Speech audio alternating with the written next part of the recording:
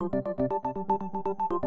White House has taken a big step toward signing a 15-year global treaty that bans anti-personnel landmines. The US says it'll no longer make or seek to acquire landmines, adding for the first time that it intends to sign up to an international treaty banning them. The announcement was made Friday on the final day of a peace conference in Maputo, Mozambique. The White House later confirmed the decision in a statement. This announcement marks another important step in our landmine policy. It follows previous steps to end the use of all non-detectable mines and all persistent mines, which can remain active for years after the end of a conflict. Now, the U.S. still has yet to join the 161 other nations that have signed the treaty, also known as the Ottawa Convention. But Friday's decision means the U.S. will begin allowing its old anti-personnel landmines to expire without replacing them, which will slowly reduce the estimated 10 million mines in the American stockpile. As Time notes, the announcement came as somewhat of a pleasant surprise to human rights activists. They had grown increasingly frustrated over Washington's unwillingness to sign the ban. But at the same time, critics say the U.S. hasn't gone far enough to make any real changes. The New York Times quotes the executive directors of the Arms Division of Human Rights Watch. No target date has been set for a session by the U.S., and no final decision has been made on whether to join the treaty.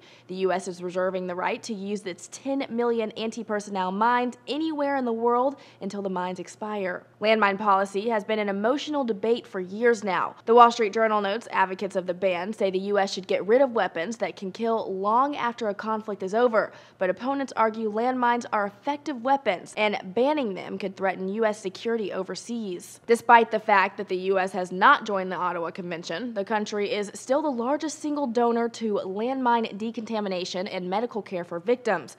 According to the White House statement, the U.S. has provided more than $2.3 billion since 1993 for weapons destruction programs in more than 90 other countries. For Newsy, I'm Jasmine Bailey.